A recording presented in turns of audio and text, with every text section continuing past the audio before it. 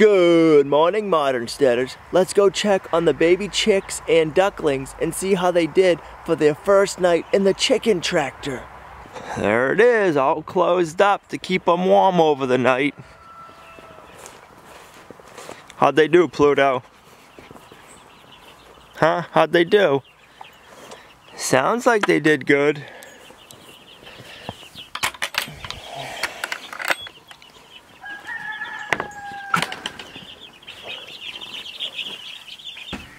They're all out and accounted for. Better shake down some grain for them. Look at them all. They did awesome. We got the hay right there for them. They needed to cuddle up a little bit and get warm.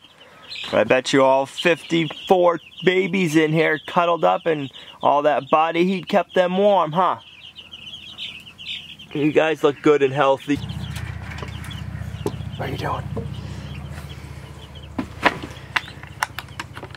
We have greenhouse plastic on our chicken tractors, and we can use them as brooders like we are right now.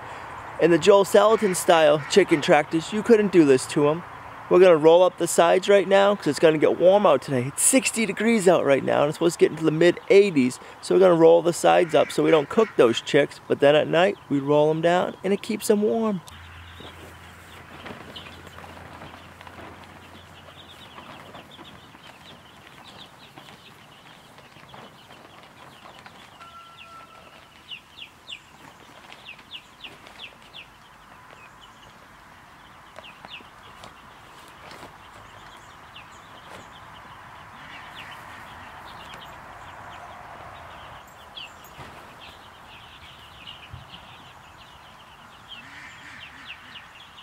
Now for us, these tractors are just so much more versatile. We can use them to start our chicks in, we can use them to raise our layers in, we can use them to raise our meat birds in, we can use them as greenhouses, we can use them to start our plants in early springtime, and they're lightweight.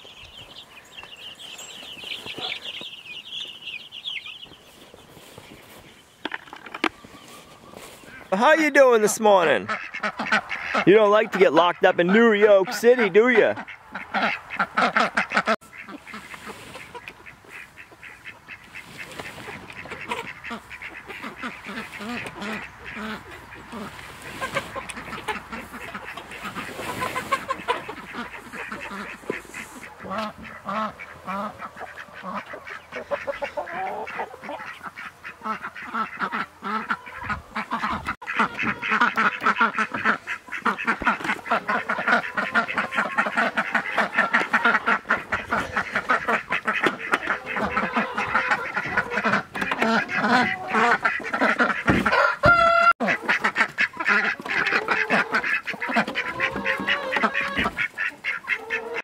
It's like an Easter egg hunt.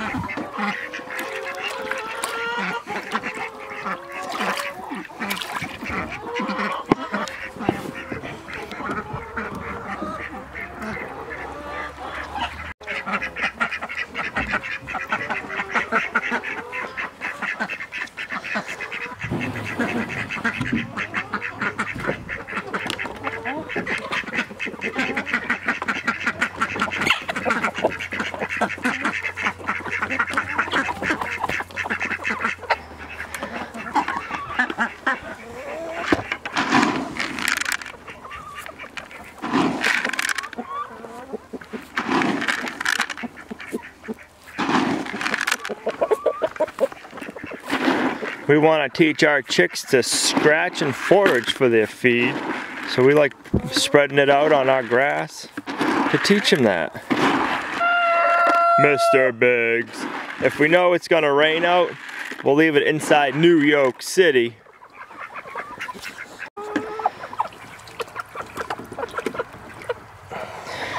And we always put some inside here. It teaches them this is where your food comes from, the land. It's nice and chilly out this morning. Look at the fog in the background. Isn't that so beautiful? I got a sweatshirt on right now, but I'll tell you what, I'm gonna be sweating later on. Alright, we better grab the eggs.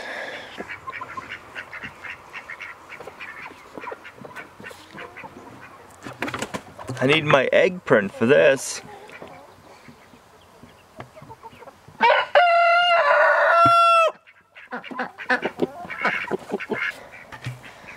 Let's keep them safe for the rest of the day. Another reason why we really like this style of chicken tractor is last year when we didn't have New York City, I was able to customize some nest boxes to put inside of our chicken tractor, and then I was able to walk in comfortably and collect our eggs every day. This is one of the reasons why we like this style chicken tractor over the Joel Salatin style chicken tractor is we can put a roosting pole at a higher height for our birds to go up on and roost at night. We've gotten a few comments lately asking, how do you not run over your chicks when you move in your chicken tractor? Well, the simple answer is this style, you can just look in and see them while you're moving. So if you see any of them getting back there on the sides, you just stop or slow down. With the Joel Salatin style chicken tractor, I didn't like it for that reason. I couldn't see in the back part and see where the chickens were when I was pulling them, and I'd run over some of their legs and stuff. We find our style chicken tractor a lot easier for that way. If I see a chicken that's about to get run over or that's not doing too good, I can just slow down and wait for them. You're pulling right from here, so you're just constantly watching and observing your chickens as you're moving them. For ourselves, I find it a lot easier to be able to walk in, get the feed, and get the water. With the Joel Salatin style, you're always lifting up and stretching under and over.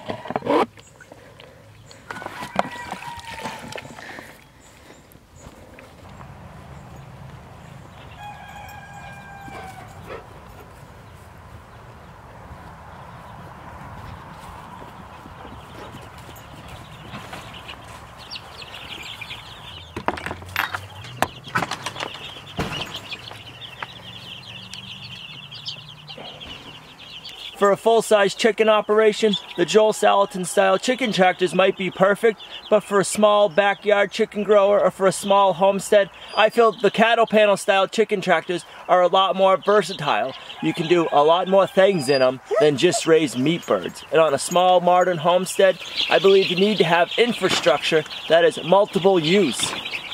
That's why we love this style chicken tractor. We can use them all the time here at the Modern Homestead, and we never run out of uses for them. We always run out of chicken tractors more than the use for them.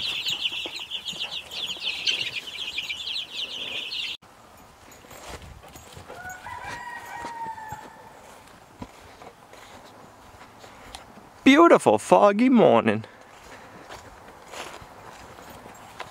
I don't know if this is a thing or not, but we picked some nice little fresh zucchinis. Got myself an onion here. And we're gonna saute up some onions and zucchinis in a frying pan to go with our steak tonight. That sounds like it might be pretty good. If it's not, we'll know not to do it next time. But we're gonna have so many zucchinis coming in pretty soon. Just hankering for fresh veggies out of the garden. If you know me, I love to experiment. So why not try experimenting with some fresh veggies? So a lot of people commented, don't cut the root off of your onion and you won't cry. So we're gonna try that. We're gonna leave the root on. Let's see if I cry or not.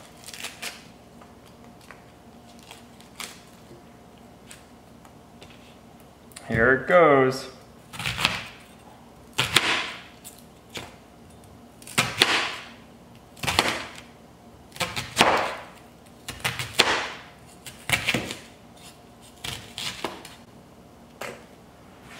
Guess what? I'm not crying. That trick worked. Thanks, Modern Steaders. We're not going to use all this onion tonight, but we'll chop it up and we'll put whatever we don't use in the freezer. Still not crying. Let's chop up our little baby zucchinis. I'm thinking these are going to be good in the frying pan. I could be wrong. If we are, we'll have plenty more to try different dishes on some other night.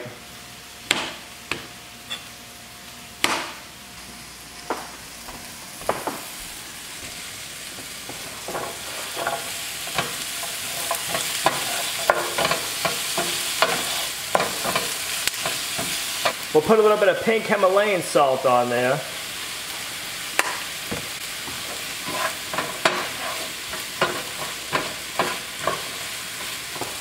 Oh, that's smelling so good. Making me hungry.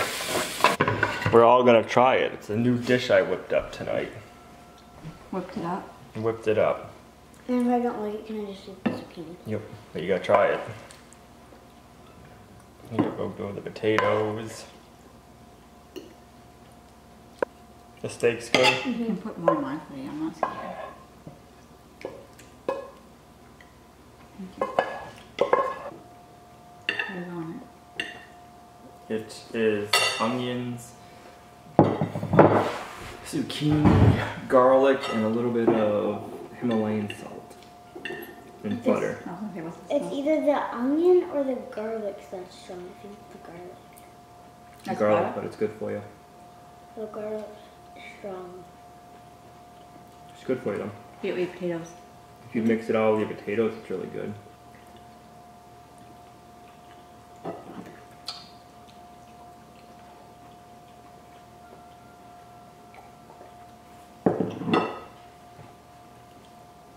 Oh, it looks like mashed potatoes.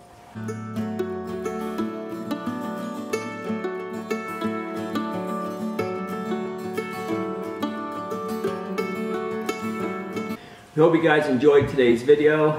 If you did, make sure you give it a thumbs up, share it, it's really helping the channel grow. And the zucchini and onions were pretty darn good tonight. Sauteed up in the frying pan. Did you like them, Olivia? Mm-hmm. They were cute little baby zucchinis. Oh, they were good. And we'll see you right back here tomorrow at Lumnah Acres, a guide to modern homesteading, self-sufficiency, and freedom. Bye. Bye.